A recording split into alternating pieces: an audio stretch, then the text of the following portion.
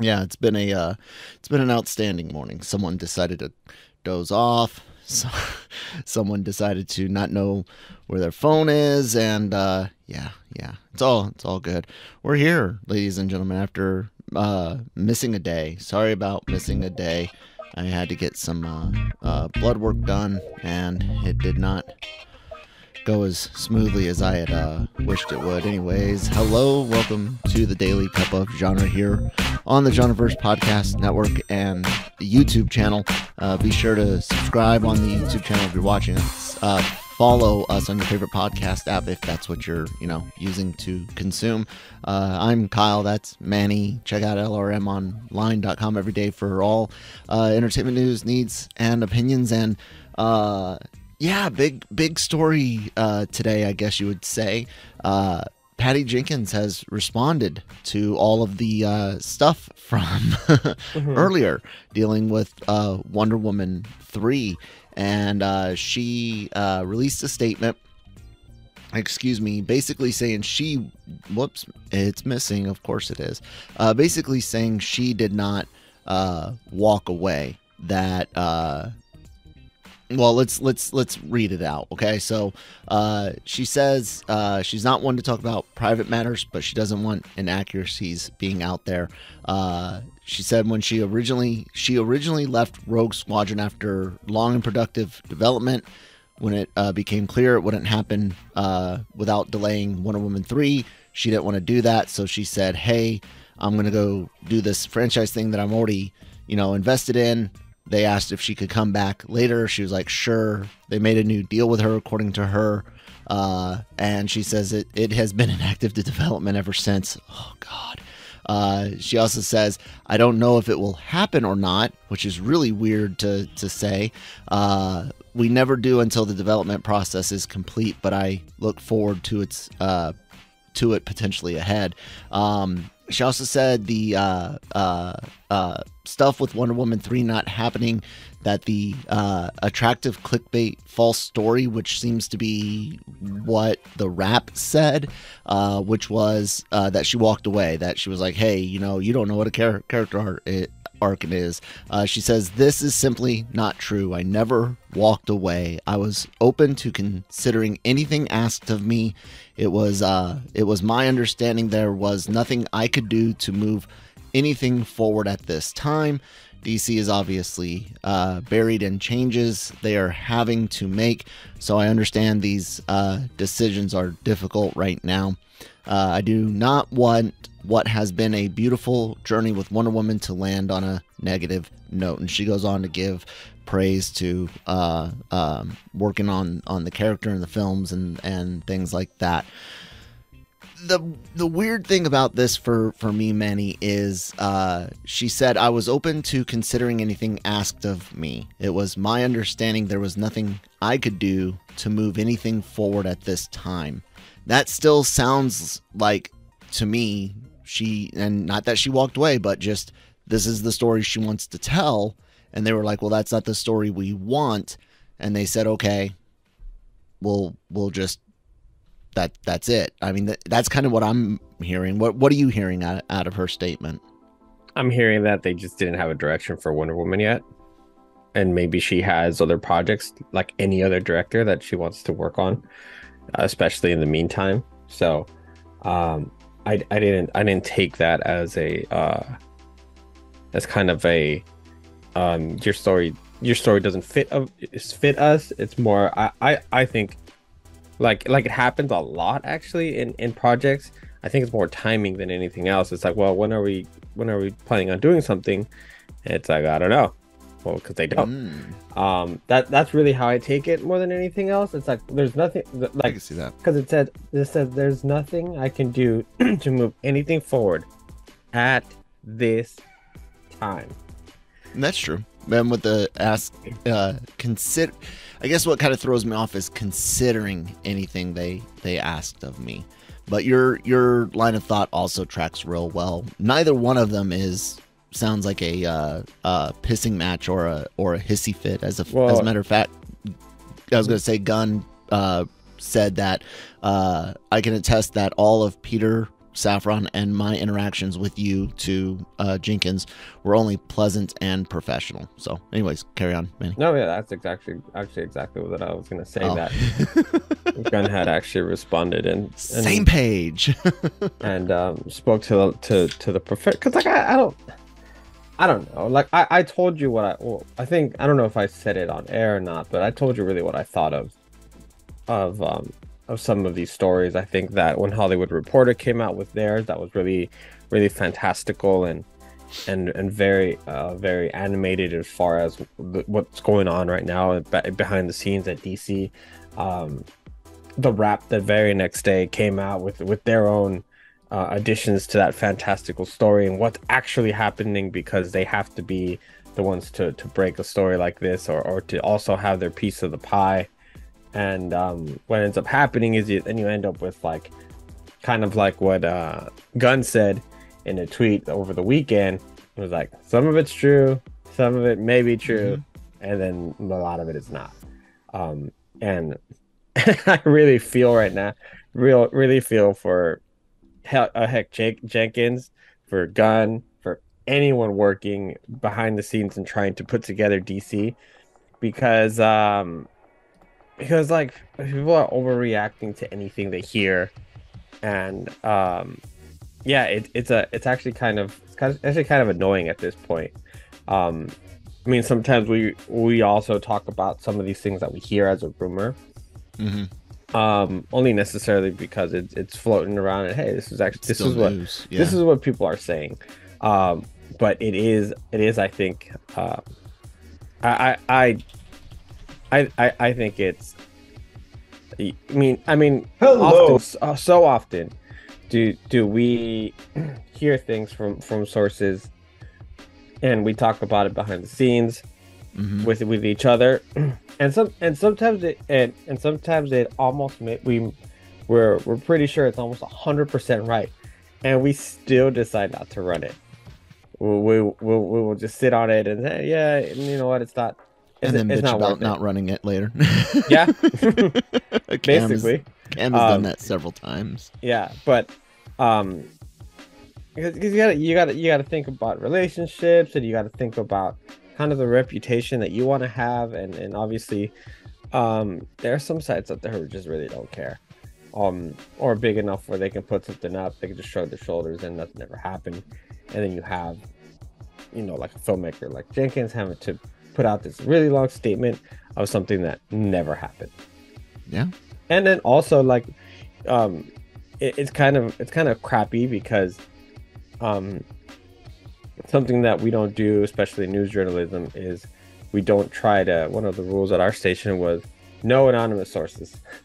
And I understand that in entertainment it's a little bit more difficult because you get fired easily, but like politics too, but also it there's no accountability for me to just say that in a meeting Patty Jenkins punched Gunn in the face, and later got a call from Zasloff and to say that she was fired. That's what my sources told me. Like how crappy is that I can say that and it not be true. Yeah. And it can gain steam, and it's on the right platform, right site or YouTube channel.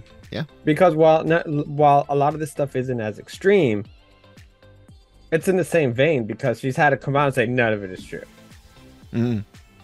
So it's annoying. I find it more than anything else, as far as like this is and like they push it so hard too.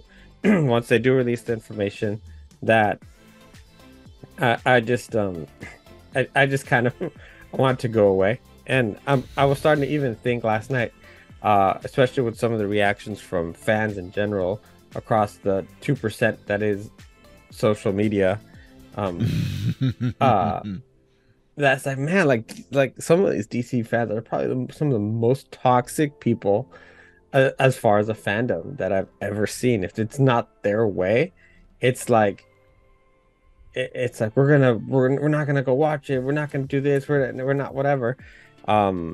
Meanwhile, on the other side of the pond, Marvel fans, you can feed them whatever they want, and they're just Oh God, and they're and they'll like, this just is the best thing love it. ever. Nick, looking at you. So yeah, that's my 2 cents on this whole thing. Yeah, no, it's a shitty situation, and just how messed up DC is that I can't remember if it was Screen Rant or God, one of those other sites, kind of like ours, in between Trade and Random Joe's blog, but they were saying that a hard DC reboot is necessary now, and I'm like, I don't see that happening though, guys. I don't see them just jettisoning everything, but it is so messy right now. And you have those 4 movies coming out next year. They're not gonna tank those, and I don't see them releasing them and then saying, oh, none of that mattered, here's starting point from this point forward. And I know we as a society have gotten much shorter attention spans these days, but I don't think it's that short that you can start all of these things over again. Yeah, man, it's interesting situation. I'm not sure what to make of all of it. What we hopefully need to make they figure it out. Is that they're figuring it out. I've said it a million times. It just takes time. They're trying to create a 10-year plan that's spreading across video games, movies, and television. Mm-hmm. That's not easy to do. That's not something that can happen very easily. And people just need to be patient. You're gonna get news when it's ready, not when it's a rumor. Let me ask you this though, and I think we've somewhat touched on it before. Is there time? Like we know that we know how we feel about Marvel stuff right now because of Phase 4. I don't know if it's 100% comic book movie fatigue or not, but it sure as hell looks a lot more like it than it's ever in the past, especially if you throw in Black Adam with that. And it makes me wonder, is there time for a 10-year plan? Is there time for this new DCU going forward to actually be established, or do you think we actually have entered finally, and what doesn't matter whose fault it is, whether it's Snyderverse or Phase 4, do you think we have finally entered comic book movie fatigue? Nope. I don't think so. No, I think I see it in the same vein, and I had never kind of thought of it that way until it was explained this way. What was it called? Quentin Tarantino, when he talked about how this generation of audience members have been kind of conditioned to franchises. Mm-hmm. That's one of the big reasons why I do believe it'll be fine. Superman's one of the most popular superheroes, if not the most popular superhero, just surpassing Spider-Man based on a study I saw. This was earlier in the year. It might have changed already, but yeah. But according to a couple of studies, Superman is still Superman for a reason. So if you follow kind of a gun set of Superman being the most important piece of DC, I think that no, it's gonna be fine. These characters are timeless. These characters have been around since the 30s and 40s, since and beyond. Yeah. And in different mediums, whether it was first comic books, radio, television, film, and I think they're going to continue on. And I think that if they need to take another couple of months to put it together, they need to take a couple months to put it together. But I think that they're just going to be a little bit more smart with it. I while some of the decisions they've made have been very unpopular, mm-hmm. Zaslav and his team are doing whatever they can to try and make this all work as a business, not as a people pleaser. Because like, like James Gunn said, can't please everyone. You can't, and you never will. Nope. And if you think, that's what you strive for, you're gonna fail every time miserably. Yeah. So, definitely. But if there's somebody who's been able to take obscure characters but have good storylines and have really good vision to what those characters could be, it's been Gunn. If there's somebody who has had a successful franchise, Safran has done it with the Conjuring universe, because that's been one of the most profitable franchises ever. Well, mostly because also they don't cost that much to make, but the popularity of those films, like you have like people like really going to the theater to go watch The Nun, because you know, it's part of a franchise. They have to go watch it. Yeah. And that was kind of my thought on, you know, Tarantino's stuff still being true, but getting away from the capes. I mean, I could see more Sandman style comic book adaptations, but I seriously wonder if we'll even say it's phase 4 and Snyderverse fatigue. I really wonder if that's going to play into it. I think I keep pushing off the idea of what movie will really show us whether or not there's fatigue, and really we can't tell because we haven't, at least especially from Marvel, we haven't gotten that movie, you know, No Way Home being the last movie to be that movie. I keep, you know, saying, well, maybe it'll be Thor Love and Thunder. No, there was lots of controversy and discourse about whether or not that was good. Maybe it'll be Black Panther Wakanda Forever. It was overwhelmingly supported, of course, but a lot of people were not as enthusiastic as they were for the first film, even discounting or not counting the recast situation, just the movie itself. People had their issues, they had their likes, so it's like, okay, still can't tell because there's enough people complaining that the lukewarm reception makes sense. So what is the next thing to let us really know, and how many movies have to not perform well in theaters for us to finally say, okay, yeah, it's fatigue, and whether it's just too much or just too much bad in a row.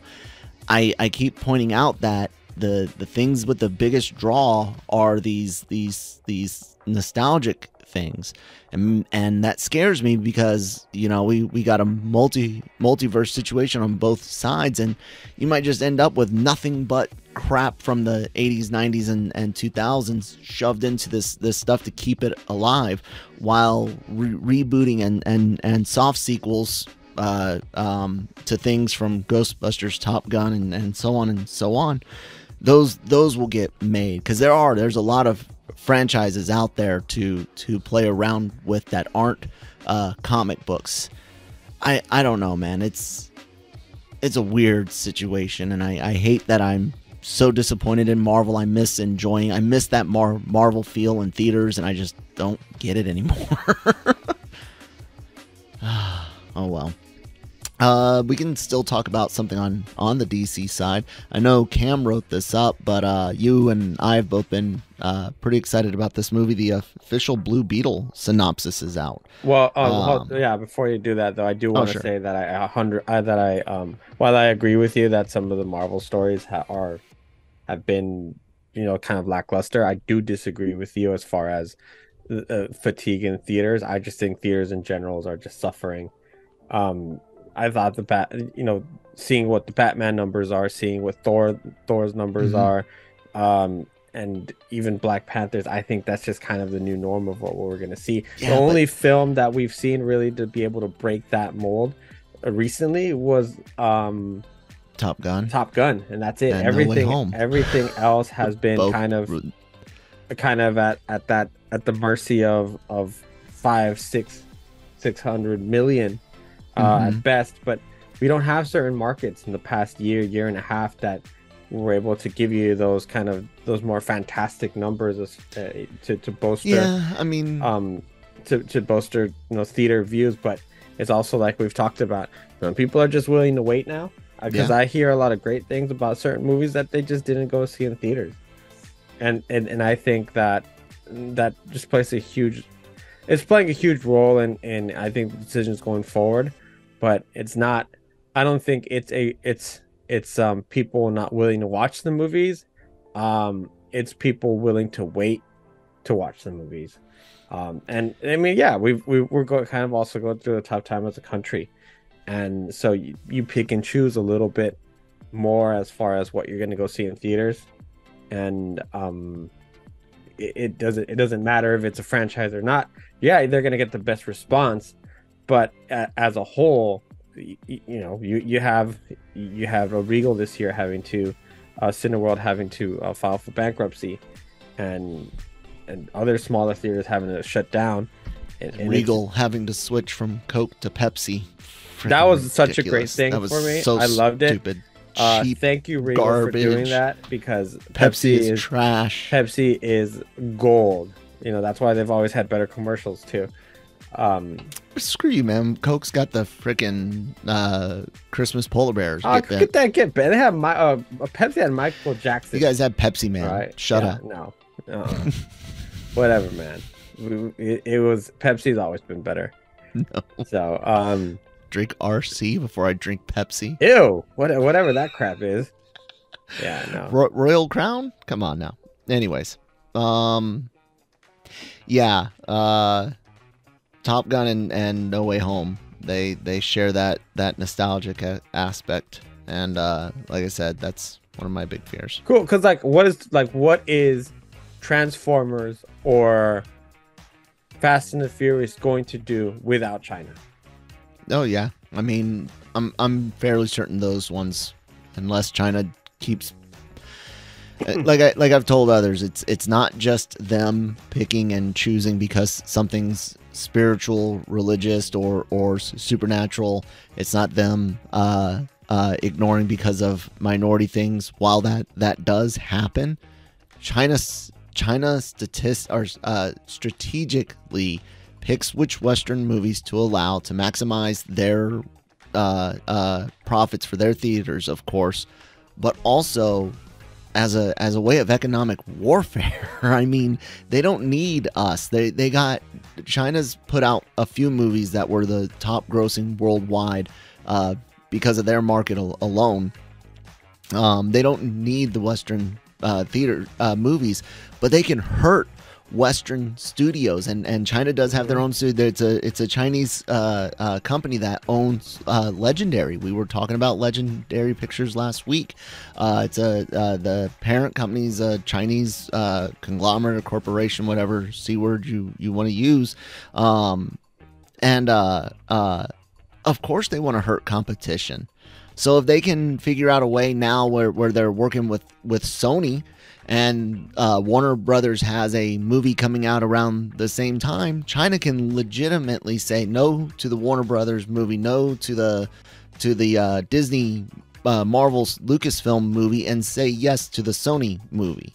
And now they've just used and abused the system. So yeah, man, they can do anything they want, and it might not make sense to everyone on there, but once you realize how many pies China has their fingers in, it'll make sense that on anything not being released there, because it hurts someone else, period.